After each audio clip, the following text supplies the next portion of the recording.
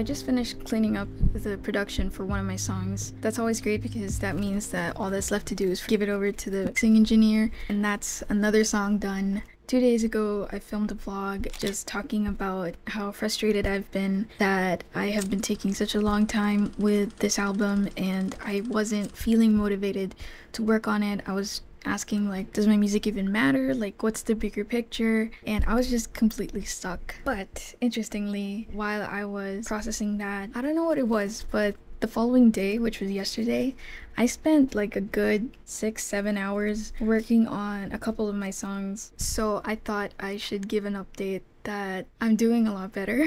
And yeah, today I'm gonna go out, I'm gonna take a break from recording. So let's go and let me tell you about what I learned.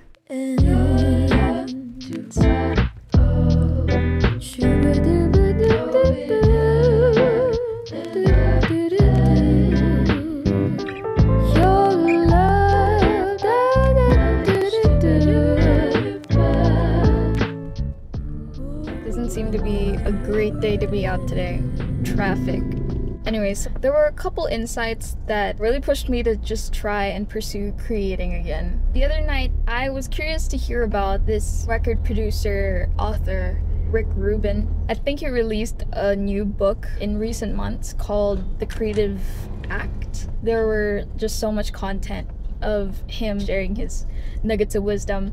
And I got to watch a couple. There was this particular example that he was talking about called the ruthless edit. And basically, if he's working with an artist that aims to do like a 10-track album, what they would do is like go way over that, like even 24 tracks. And then they're gonna choose like the 5 most essential ones that they just can't live without. And then they're gonna add the next few that will make the project better. I like the idea of really just trying to protect the integrity of the entire project and its objectives. I think if you spend so much time on it, you just feel really attached to it, like it's your baby, but then you start to forget like the bigger picture. And personally, I think that's extra hard when you're doing it on your own because you don't have outside perspectives on the project. Because I got so used to how I've produced them and how I've written them, my head is like way out of the experimental stage. Then when I started asking, ruthless edit, what if I tried that on my album? From 13 tracks, what if I just cut that down to 10? And this was an interesting thought too, because when I was talking to my friend, she was suggesting, why don't you just release like 9 or 10 first? I was like, thanks for the suggestion. But then when I heard this the second time, that might actually be a good idea.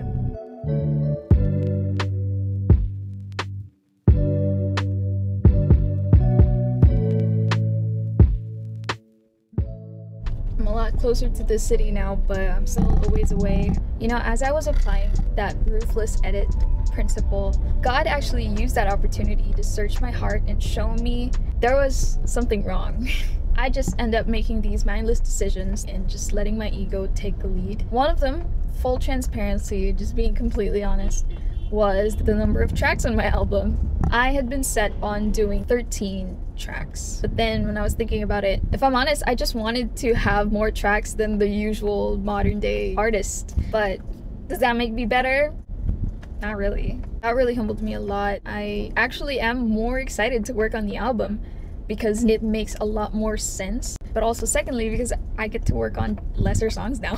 So the other thing that I learned from Rick Rubin, our works are really just snapshots in time. And it just makes so much sense. As creatives, we shouldn't give any one project the weight of responsibility of justifying our entire existence. Like, it's really just gonna be representative of that particular season in our life. So that means I don't really have to keep tweaking it forever or worrying about not having the kind of skills that I think I need in order to achieve an ideal output.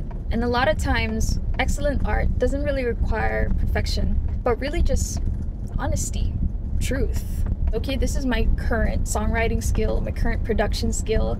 Being honest, even just the way that you work, that is what's going to make your work excellent.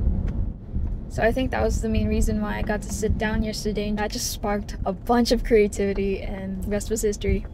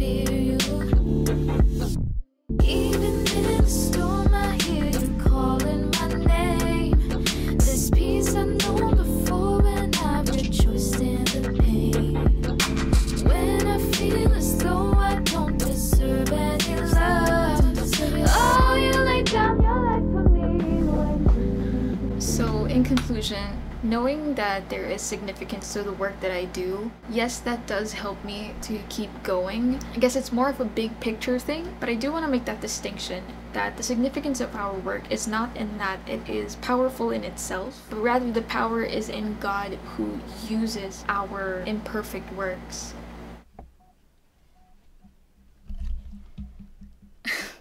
My camera really just said that's enough.